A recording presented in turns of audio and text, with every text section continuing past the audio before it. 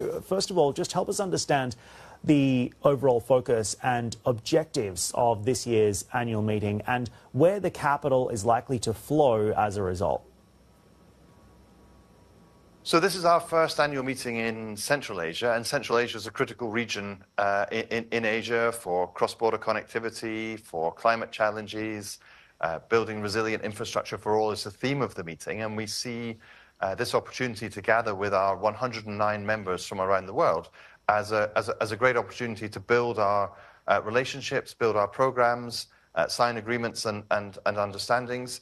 And, you know, AIIB is channeling its resources towards climate finance, towards cross-border connectivity, and towards mobilizing the private sector towards those goals. And I believe this meeting will help us to achieve that objective. We have a wonderful client here in Uzbekistan. The government here has worked with us to develop an ambitious program to do with both transport and climate-related infrastructure, and we look forward to much more of that to come.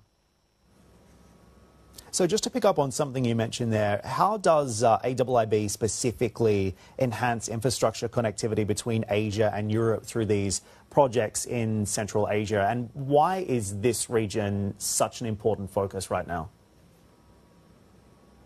So connectivity investment takes many forms. It involves transport, such as roads, railways, but also digital connectivity. We see increasingly also the importance of cross-border connectivity in electricity power generation, especially for the renewables revolution. Enabling cross-border grids is a critical role, for example. And Central Asia is in a pivotal position globally between Europe and China and Southeast Asia, with close links also to the Middle East and South Asia. And so strengthening the infrastructure here is not only extremely important for the development of Central Asia itself, but also to bringing these different regions closer together. And of course, in my own experience, I know that this is a region that is also particularly vulnerable to the fast-moving impact of climate change. And that's why we've seen quite a significant shift, Danny, in where the capital is being deployed in order to address some of these global challenges that impact this region. And we flagged this earlier, but multilateral development banks put $125 billion towards climate action last year. What is AIIB's role in pushing forward some of that capital, and where does the money need to move most? What's the most urgent priority when it comes to financing that challenge?